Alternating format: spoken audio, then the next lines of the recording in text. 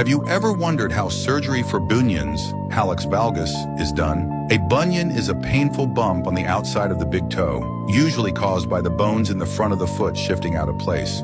During surgery, the patient is given either local or general anesthesia to numb the foot. The surgeon then makes a small incision next to the big toe. Next, the bones in the big toe joint are carefully moved back into their proper position to correct the deformity, and any extra bone or tissue is removed. To keep the bones stable while they heal, small screws, plates, or wires are typically used. Once this is complete, the incision is closed with stitches or medical glue. After surgery, patients usually wear a special surgical shoe and avoid putting weight on the foot for several weeks. Most people can return to normal activities within a few months. Always consult your doctor first to determine if this type of surgery is right for you.